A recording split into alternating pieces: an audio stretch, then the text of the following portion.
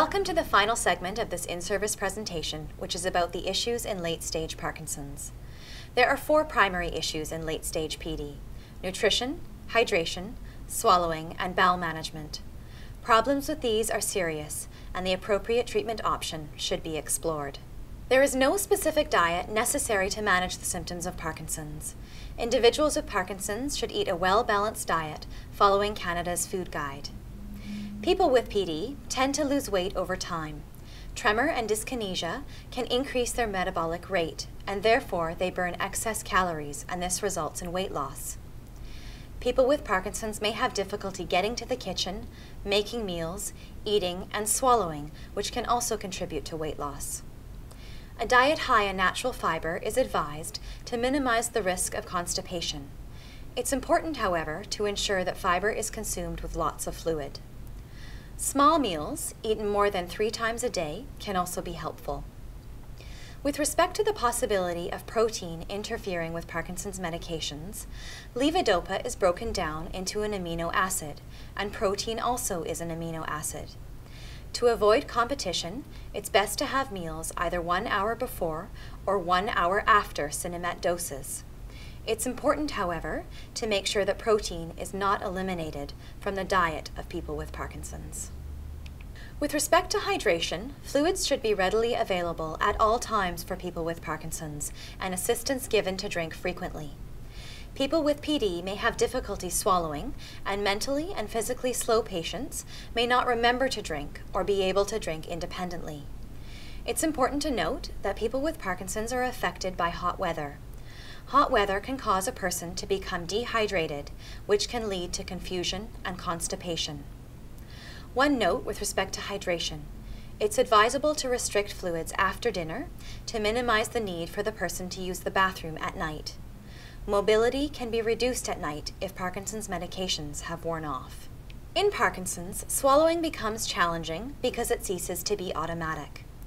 People with PD must consciously remember to swallow. Recent weight loss or respiratory infections may be clues to problems with swallowing. With respect to drooling, people with Parkinson's do not drool because they produce more saliva, but because they swallow less often. Recent research has found that chewing gum can help with drooling. When Parkinson's is advanced, food is often not chewed adequately, and the person may have difficulty getting food to the back of the throat. This may lead to spluttering, choking, aspiration, obstruction, and pneumonia. Swallowing problems are serious and are a leading cause of death among people with Parkinson's due to aspiration pneumonia. Finally, caregivers should know the Heimlich maneuver. Tips for swallowing include providing iced soda throughout the day. Frequent sips of iced soda or ice chips with small bites of food can also help with swallowing. Body positioning and changes in diet can also help to maintain adequate swallowing. The chin tuck posture, where the person holds their chin down close to their chest, may improve airway closure during swallowing and prevent spluttering and choking. Avoiding dry, crumbly, and sticky food is important, as is allowing the person with Parkinson's time to swallow medication and eat their meals. It can help with swallowing if patients with Parkinson's sit in a high-back chair, and also to time their meals for on times. Many people with PD prefer to eat in private because of challenges with swallowing. When swallowing problems are identified, assessment by a speech-language pathologist is strongly recommended.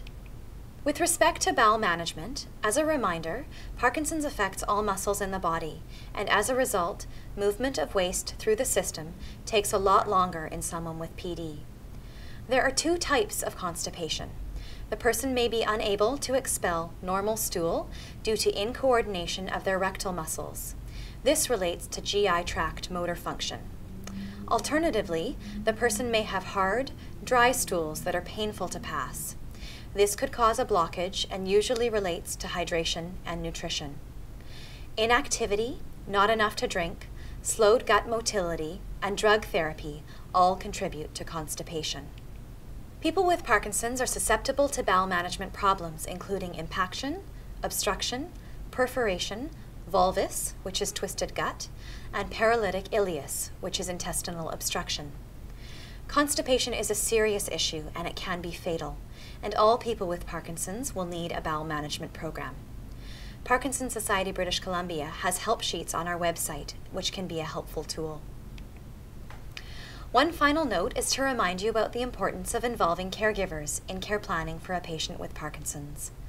Caregivers have unique knowledge about the person with Parkinson's that can be helpful to you in your work. It is also important to provide them with education, support, and resources, and encourage them to promote their own self-care. Parkinson Society British Columbia has resources for caregivers, so please refer them to us. This concludes this introduction to Parkinson's disease. I wish to thank you for the work that you do in caring for people with Parkinson's and their family members. If you would like more information, please do not hesitate to visit the Healthcare Professional page of our website or contact us by phone or email. Thank you for watching.